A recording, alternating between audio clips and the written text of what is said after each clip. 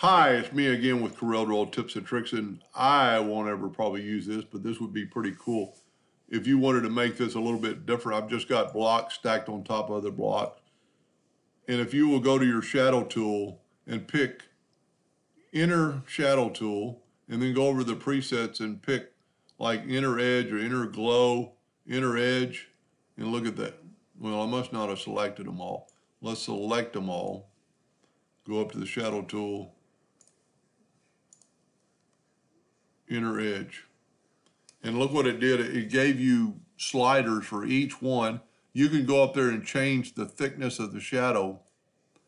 Now, I don't know that who would ever use this, really, but it is a pretty cool effect. You could give it just a little bit of a shadow. Let's look at it kind of zoomed in. Just giving it a shadow to the inside. And so it's under the shadow tool, but you pick here and get an outside shadow. And then if you drag your shadow out, you get an outside shadow of each box. Pretty cool effect.